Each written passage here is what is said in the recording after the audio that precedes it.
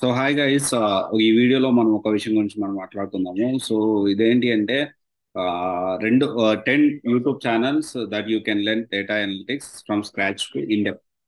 Data analytics ని scratch నుంచి depth వరకు నేర్చుకోవడానికి ఈ ఫ్రీ యూట్యూబ్ ఛానల్స్ ఎక్కడ ఉన్నాయి ఏంటి అనేది ఇన్ఫర్మేషన్ అనేది ఈ వీడియోలో మనం మాట్లాడుకుందాము.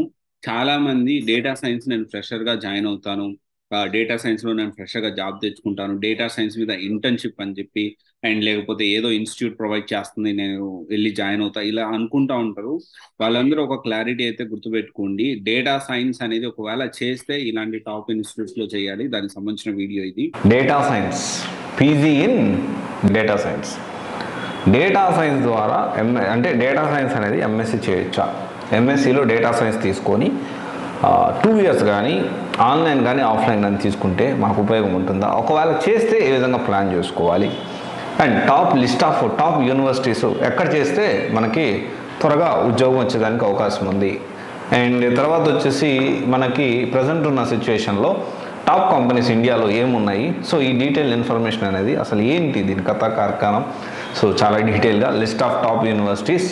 సో ఈ పీజీ చేయడం వల్ల ఎవరు ఎలిజిబుల్, ఆ ఎలిజిబిలిటీ క్రైటీరియా, ప్యాకేజెస్ ఎలా ఉన్నాయి, స్టార్టింగ్ ప్యాకేజెస్, దీని గురించి కూడా ఇన్ డీటెయిల్గా మనం మాట్లాడుకుందాం. జనరల్గా ఏంటి అంటే డేటా సైన్స్ అనేది అంత ఈజీగా ఉంటుందా కష్టంగా ఉంటుందా అంటే ఈజీ అనుకున్న వాళ్ళకి ఈజీ ఉంటుంది. కొంచెం ఈ అనలిటికల్ థింకింగ్, కోడింగ్ అంటే ఇదే కొంచెం భయపడే వాళ్ళకి మాత్రం కొంచెం కష్టంగానే ఉంటుంది. అండ్ ఇక్కడ before getting to the topic, so మన టాపిక్ వెళ్ళే ముందు ఒక విషయం మనం తెలుసుకోవాలి. ఏంటి అంటే మనము ఏదైనా కోర్సు మనం చాలా వరకు ఎంతమంది డెఫినెట్లీ మనందరికి తెలిసి ఉండొచ్చు. డేటా అంటే మనం ఎంతవరకు మనం ఇంటర్ అయిపోయిన తర్వాత ఎంపీసీ ఎందుకు తీసుకున్నాం, బైపీసీ ఎందుకు తీసుకున్నాం అంటే ఎవరో చెప్పారు కాబట్టి తీసుకున్నాం. బీటెక్లో కూడా మెకానికల్ కానీ, సివిల్ కానీ, ఈసీ కానీ, సిఎస్సి కానీ, లేకపోతే ఐటీ కానీ మోస్ట్ ఆఫ్ ది 80 కాదు 90%, I will say 90 to 95% students will take not their own decision. అంటే వాళ్ళ ఓన్ డెసిషన్స్ కాదు, డెఫినెట్లీ పేరెంట్స్ డెసిషనో లేకపోతే రిలేటివ్స్, తెలిసిన వాళ్ళు, ఆల్రెడీ కొంత అనుభవం ఉన్న వాళ్ళు, కొంత ఈ విధంగా ఏంటి అంటే every one will take decision like that only. Future ఎలా ఉంటుంది వాళ్ళు చెప్పేదాన్ని మనం ఓన్గా ఎవ్వరు రీసెర్చ్ చేయరు. I will say 98% people next future ఏంటి, ఇది నేను మెకానికల్ చేస్తా ఉన్నా, మెకానికల్ చేస్తే నాకు ఫ్యూచర్లో జాబ్స్ ఉంటాయా లేవా అనేది, లేకపోతే సివిల్ చేస్తే, ఈసీ చేస్తే, లేకపోతే ఇంకొక కోర్స్ చేస్తే నాకు ఫ్యూచర్ ఉంటుందా అనే విషయాన్ని సొంతంగా రీసెర్చ్ చేసి డెసిషన్ తీసుకునే పరిస్థితి అలా మ్యాక్సిమం ఉండరు, చాలా రేర్ మాత్రమే ఉంటారు అలాగా. సో అలాంటి తప్పు మనము గ్రాడ్యుయేట్ అయిపోయిన తర్వాత కూడా చేయడం కరెక్ట్ కాదు, గుర్తుపెట్టుకోండి. సో అందుకనే మనము మార్కెట్ ఏంటి, మనం ఒక కోర్స్ తీసుకుంటున్నాం, ఒక డొమైన్ చేస్తున్నాం, ఒక హైయర్ స్టడీస్ చదవాలనుకుంటున్నాం, మార్కెట్ ఏంటో తెలుసుకోవాలి.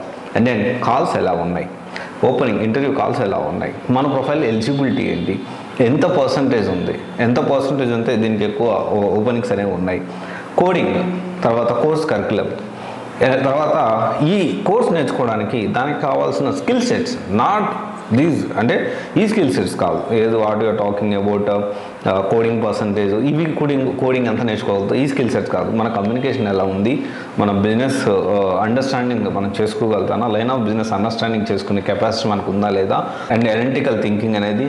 సో ఇవన్నీ మనకు ఉన్నాయా లేదా ఒకసారి క్రాస్ వెరిఫై చేసుకొని దాన్ని బట్టి మనం ఒక డెసిషన్ అనేది తీసుకోవాలి. And then data science present ఉన్న సిచ్యువేషన్లో ఈ కీవర్డే ఒక వైబ్రేషన్.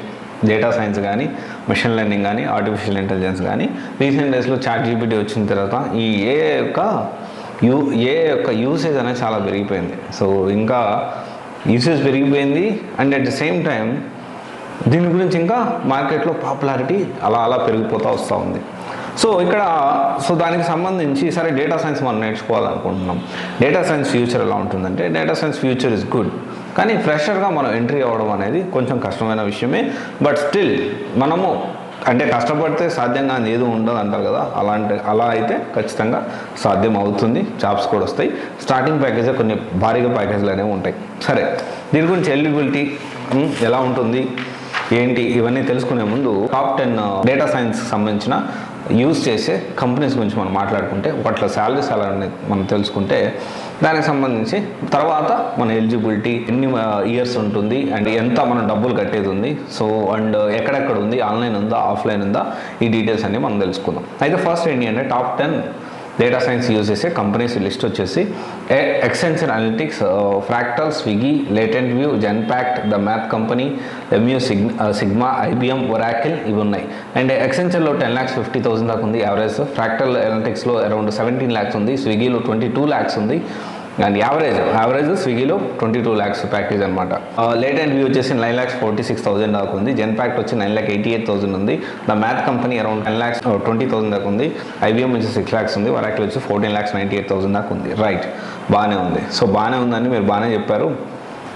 డేటా సైన్స్ 2023 ప్రకారం ఫీచర్స్ ఎలా ఉన్నాయి అండ్ దానికి సంబంధించిన డీటెయిల్స్ ఏంటి అనేది మనం చూసుకుంటే, ఎంఎస్సి ఇన్ డేటా సైన్స్ ఇది వచ్చేసి కోర్స్ లెవెల్ వచ్చేసి పోస్ట్ గ్రాడ్యుయేషన్ పీజీ కిందకు వస్తుంది.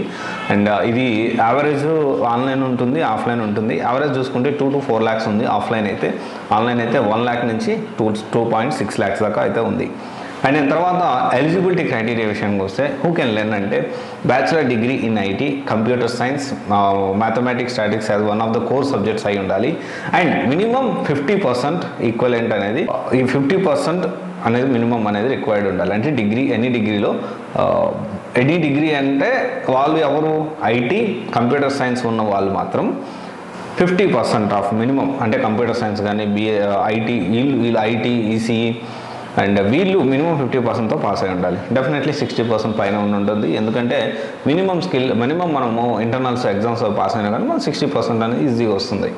అండ్ దెన్ ఇది డ్యూరేషన్ వచ్చేసి 2 years ఉంటుంది ఆఫ్లైన్ అయితే, ఆన్లైన్ అయితే 1 to 2 years ఉంటుంది. It depends on university to university. And job profiles విషయానికి వస్తే data science architect, data analyst, data engineer, BA developer and application architect ఇవన్నీ కూడా ఉన్నాయి. అండ్ తర్వాత very important list of top universities గురించి మాట్లాడుకుంటే, లిస్ట్ ఆఫ్ ఇందాక మాట్లాడుకుంది top companies, top data science companies గురించి మాట్లాడుకుందాం. List of top data science provide చేసే యూనివర్సిటీస్ గురించి మాట్లాడుకుందాం మనం. సో అది వచ్చేసి Chandigarh university which is 2 years online ఉంటుంది, 1,20,000 దాకా ఉంటుంది. And Manipal university Jaipur 2 year ఉంటుంది, 2,60,000 దాకా ఉంది. విట్ వచ్చేసి 2,60,000 దాకా ఉంది. అన్నీ కూడా 2 years ఉన్నాయి. క్రిస్టి యూనివర్సిటీ బెంగళూరు వచ్చేసి 1,70,000 ఉంది. సస్రా యూనివర్సిటీ తంజావూరు వచ్చి 80,000 ఉంది. ఎంఐటి యూనివర్సిటీ నోయిడా వచ్చేసి 1,22,000 ఉంది. గీతం వచ్చేసి 2,50,000 ఉంది విశాఖపట్నంది. లయోలా కాలేజ్ చెన్నైది వచ్చేసి 85,000 ఉంది. ఫర్జూజన్ కాలేజ్ పూణే వచ్చేసి 2,03,000 దాకా ఉంది. కళాశ్రీలింగం యూనివర్సిటీ తమిళనాడు వచ్చేసి 1 lakh దాకా ఉంది. సరే బాగానే ఉందండి. మేము ఇది నేర్చుకుంటే మనకి టాప్ కంపెనీస్ విచ్ ఆర్, అంటే ఇందాక చెప్పిన దానికంటే ఈ వేరే companies, another 10 companies I will say, another companies which are recruiting data scientist or data science వీళ్ళందరినీ రిక్రూట్ చేసుకునేది. అండ్ దెన్ వాళ్ళ విషయానికి వస్తే Accenture, emphasis, Amazon, Walmart, Infosys, Flipkart, tech Mahindra, del, కొలాబరా technologies, Reliance, Wipro, HCl, IBM India, Capgemini, Microsoft, Cognizant technology solutions ఇవన్నీ provide చేస్తూ ఉన్నాయి. వీటిలో ఇంకా మనము డీపర్ లెవెల్కి వెళ్ళి దీనికి సంబంధించిన టూల్స్ విషయానికి వస్తే ఏమేమి టూల్స్ నేర్చుకోవాలి దీంట్లో అంటే, దీంట్లో సబ్జెక్ట్స్ అండ్ మీరు ఈ సబ్జెక్ట్స్ అనేది తెలుసుకోండి. ఒక్కొక్క సబ్జెక్ట్లో మీరు ఒక్కొక్క ఎక్స్పర్ట్ అండి. ఇది నేర్చుకుంటే ఈ పీజీ చేస్తే మీరు యూ కెన్ ఎంటర్ ఇంటూ చాలా ఉద్యోగాలు. అంటే ఒక్క పీజీ డేటా సైన్స్ మీద పీజీ చేస్తే మీరు చాలా సబ్జెక్ట్ మీకు అవుతాయి, చాలా మల్టిపుల్ ఉద్యోగాలకు మీరు అప్లై చేసుకోవచ్చు. అండ్ పైథాన్, వాటిలో పైథాన్ ఆర్ అంటే ruby, SQL, Java script and NLP ఇవన్నీ సబ్జెక్ట్స్ అండి. సబ్జెక్ట్స్ కవర్ అయ్యేది ఈ ఎంఎస్సి డేటా సైన్స్లో. Tableau, Apache spark, Apache Hadoop, power BI, SPSS, టిప్కో and Microsoft Azure, Amazon web services and Snowflake cloud data platform, Kubernetes, క్లిక్సెన్స్ ఇవన్నీ data science సంబంధించిన కొన్ని subjects cover అయ్యేది.